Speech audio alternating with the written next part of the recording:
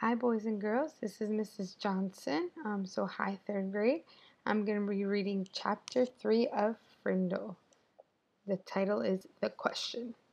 The first day of school was always a get acquainted day. Books were passed out and there was a lot of chatter. Everyone asked, "What did you do over the summer?" Periods 1 through 6 went by very smoothly for Nick. But then came period 7. Mrs. Granger's class was all business. The first thing they did was take a vocabulary pretest to see how many of the 35 words for the week the kids already knew. Tremble, circular, orchestra. The list went on and on. Nick knew most of them. Then there was a handout about class procedures.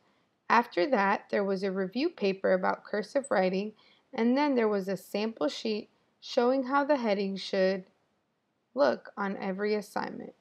No let up for 37 minutes straight.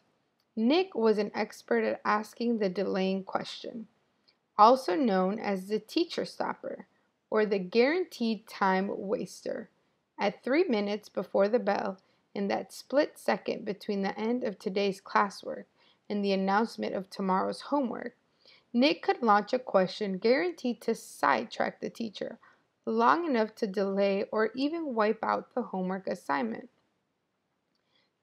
Timing was important, but asking the right question, that was the hard part.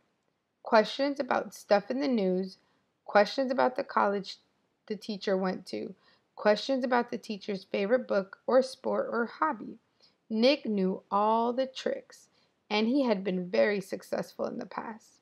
Here he was in 5th grade, near the end of his very first language arts class with Mrs. Granger, and Nick could feel a homework assignment coming the way a farmer can feel a rainstorm.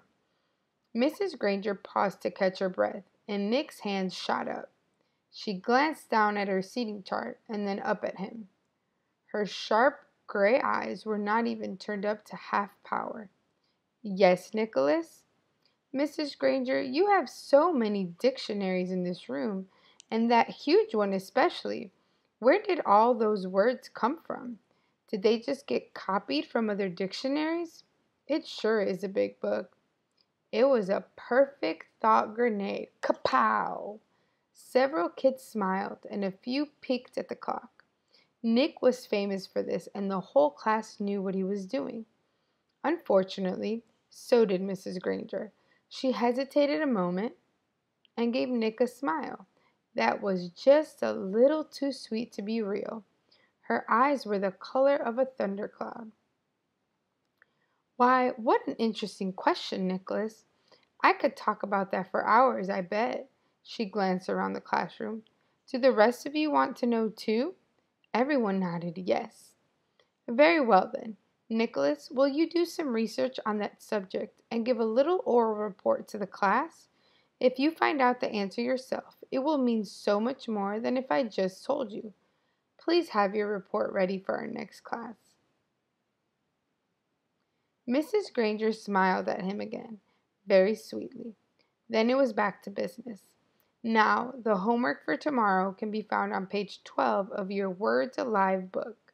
Nick barely heard the assignment. His heart was pounding, and he felt small, very small. He could feel the tops of his ears glowing red. A complete shutdown, an extra assignment, and probably a little black mark next to his name on the seating chart. Everything he had heard about this teacher was true. Don't mess around with the lone Granger. Enjoy. Have a good night, third grade.